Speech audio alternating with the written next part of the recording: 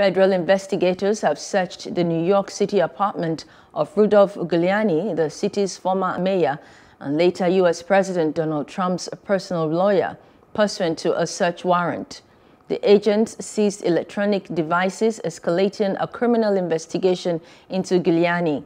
Giuliani's lawyer, Bob Costello, confirmed that a search warrant had been executed.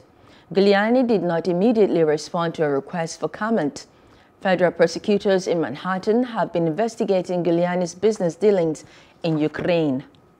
Hello, hope you enjoyed the news. Please do subscribe to our YouTube channel and don't forget to hit the notification button so you get notified about fresh news updates.